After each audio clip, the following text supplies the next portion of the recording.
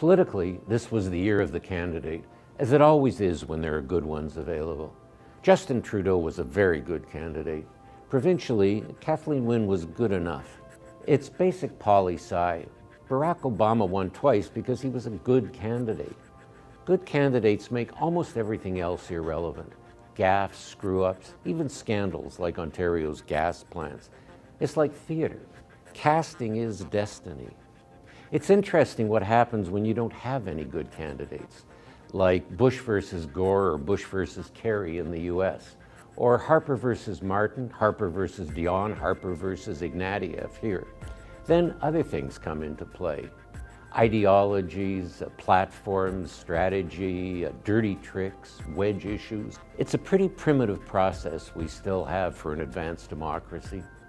All about the candidate. It sounds like Braveheart. If you want more content and less candidate in your politics, you should probably expand its definition beyond elections. Get involved in causes like the environment or your local school. Argue with people, petition, demonstrate. Become a citizen versus a mere voter. There's a New Year's resolution.